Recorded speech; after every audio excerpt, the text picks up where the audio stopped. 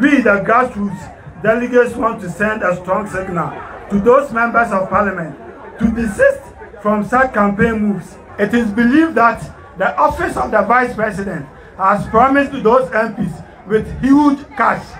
We hereby saying that NPP is not for sale. We want to state it unequivocally, without any shred of doubt, that we, the grassroots delegates, stand united behind a presidential candidate who would be accepted by the people of Ghana, an ideal presidential candidate who have a message of hope for the teeming unemployed youth.